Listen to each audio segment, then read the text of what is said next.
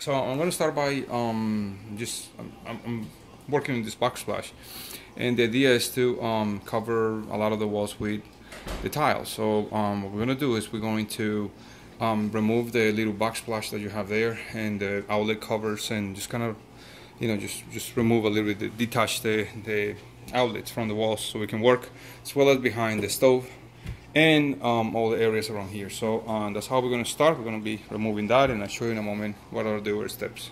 So now that we removed the small backsplash, we're going to make sure that all the little excess amount of cement or whatever it was behind is removed, and also we're going to kind of lose a little bit of the outlets and the switches and all that stuff. I want to make sure that when you cut around, you leave those screws exposed.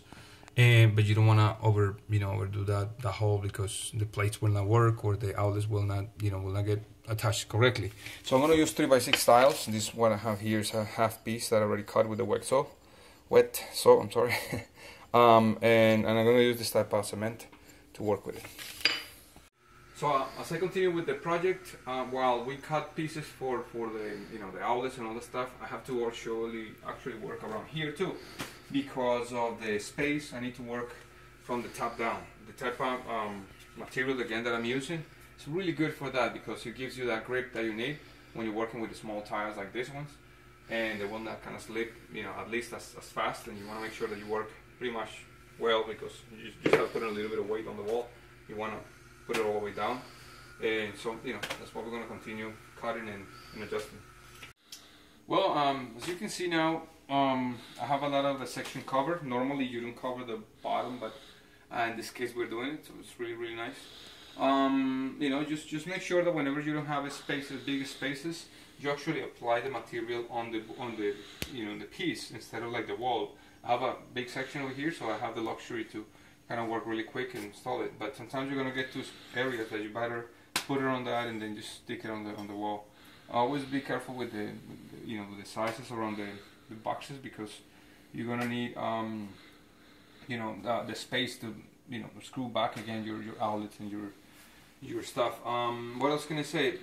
Just keep cleaning the areas where you're working. Make sure that you can remove a little excess if you have a little excess of that, and then just kind of move along. I will show you in a moment the areas we're going to continue to that corner, and then we're going to just kind of finish up over here to make it look kind of nice.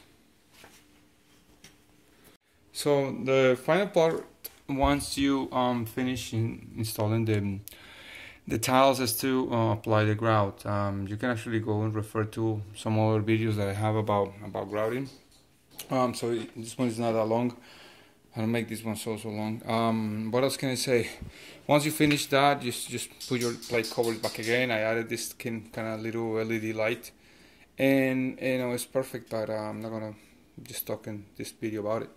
Anyway, just want to make sure that you can clean all the areas well, and that everything is nice and the same type of line size, I guess.